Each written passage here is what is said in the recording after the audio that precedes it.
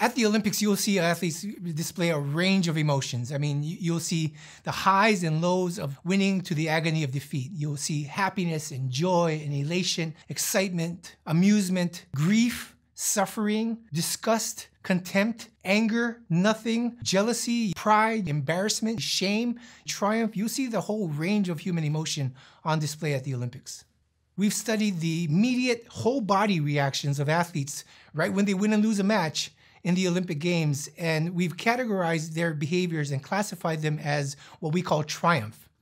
The triumph expression is one that has three components to it. There's expansion, such as raising the body, puffing the chest out, standing up straight, putting the head back. There's aggression, so you'll see some athletes raise a fist, pump their fist in the air, have a fierce look on their faces. And then there's the attention, there's the direct stare at the competition or others.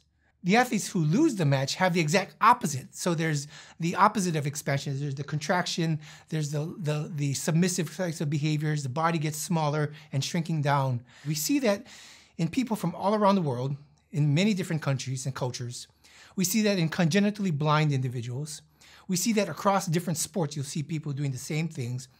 You'll see the same types of behaviors across phylogenetic lines. So you see other animals doing the same type of behavior when they win in an agonistic context.